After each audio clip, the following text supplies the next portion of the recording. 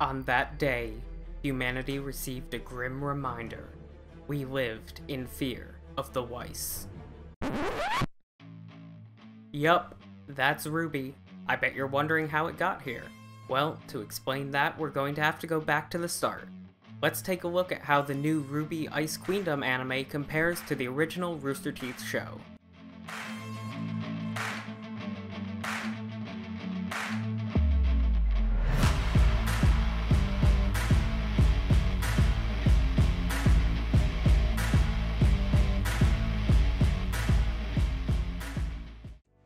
RWBY is a show that I have an incredible amount of nostalgia for. I remember watching it on YouTube when it first came out in 2013 and having my mind absolutely blown by it. Never before had I seen something of this quality produced by independent creators, and the crazy fight choreography, upbeat music, engaging world, and 4 female protagonists had me hooked instantly. There was even a time in my life when RWBY became one of my favorite shows, and I had the opportunity to meet a bunch of the cast and crew and help interview them years before I ever had a channel. But my interest in the show grew dimmer over time due to each new season adding way too many characters and too many lore elements without developing them adequately. This is all to say that when I heard RWBY was going to be made into an actual anime, and that it would be taking a different narrative path from the original show, I was initially excited. RWBY Ice Queendom is a canon-adjacent retelling of RWBY by Studio Shaft, known for shows like Madoka Magica, the Monogatari series, and March Comes In Like a Lion. And since Madoka is one of my all-time favorite shows, I figured the series was in good hands. But I was wrong. I was so wrong. This is about how I imagine things went down. Alright guys, we've secured the rights to make a new anime based on RWBY, the extremely beloved American internet animation. And we're allowed to make changes to the plot. Alright, here's what I'm thinking. We keep the general structure and main series of events at the start, and make sure to focus more on character development, cut down the bloated cast, and keep the lore to its very core elements. Or, hear me out, what if we condensed all of RWBY Volume 1 into 3 episodes, then made the entire rest of the season into a therapy session for Weiss in the form of a dream sequence? Yeah. That's actually what they did. They condensed 2 hours of runtime from the original series into 3 episodes.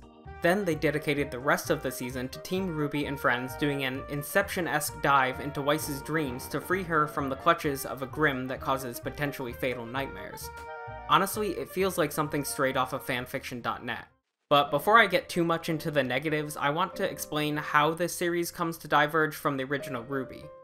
It actually seemed like things would be great after the first 2 episodes. They are essentially a shot-for-shot remake of most of the important scenes of RWBY Volume 1, but they also seamlessly integrate points from the original character trailers into the beginning. I was quite impressed by the level of respect Shaft seemed to have for the source material, and their 2D animation was still able to capture Rooster Teeth's visual style well.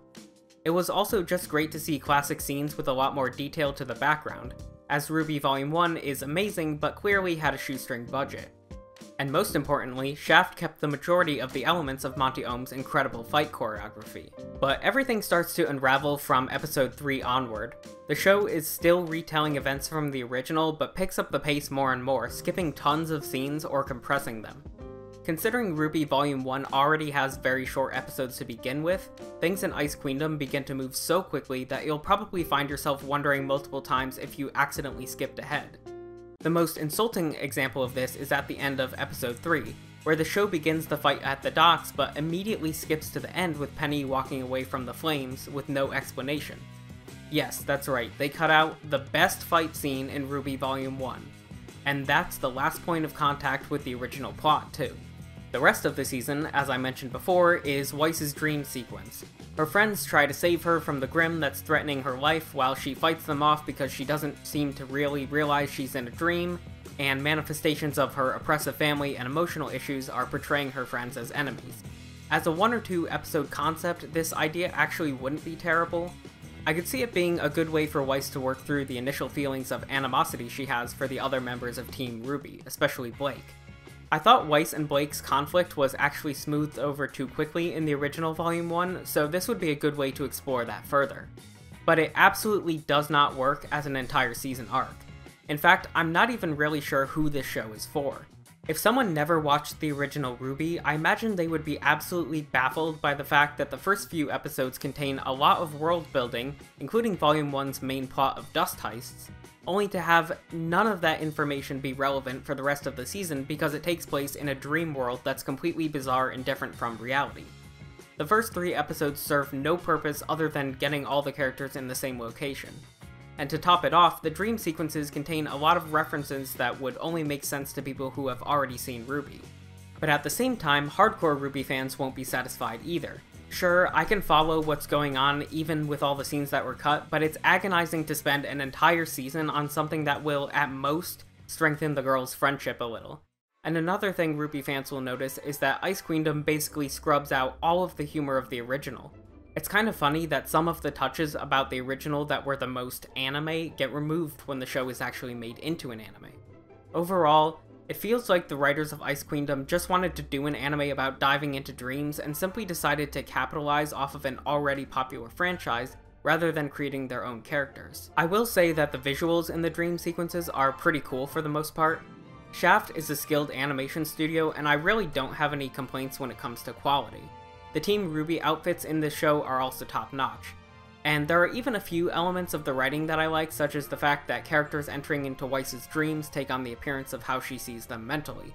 For example, Yang is even stronger than usual, while John's sword is too heavy for him to handle. But the rest of the writing within the dreams is sadly not good. To start, there's an original character, Shion Zaiden, who can send the girls into the dreams and gives them coins they can use within them. The coins can be used to do several things in the dream, like creating doors between points, getting a map, calling Shion, or exiting the dream. This leads to a lot of plot convenience where the girls just repeatedly escape situations with the same methods instead of doing anything creative. In addition, the images within the dream, while visually striking, are full of really heavy-handed metaphors. There's only so many times they can beat you over the head with the fact that Weiss's father is an evil businessman before you get tired of it. And I did indeed get bored of the dream concept after probably about 3 episodes. The show seems like it has the ambition to do a concept like Sunny Boy without the sophistication in storytelling. There are some cool fights in Weiss's dreams, but they're so brief and the scenes between them are such a slog to get through that it doesn't feel worth it at all. Despite its much less detailed visuals and short episode runtimes, RWBY Volume 1 is a much better show. The season has a clear arc that involves all of the characters, where the events at the beginning are consequential to the end. Ice Queendom sidelines everybody except Team RWBY and John, and the main arc of the series has nothing to do with what the first 2.5 episodes introduce. I also just feel so much more heart and passion while watching the original RWBY than I do while watching Ice Queendom. Monty Ohm's fight concepts were so breathtaking that even Rooster Teeth couldn't fully replicate them after his passing. And all of the best fights in Ice Queendom are the ones based on things that Monty animated. The dream sequence fights pale in comparison.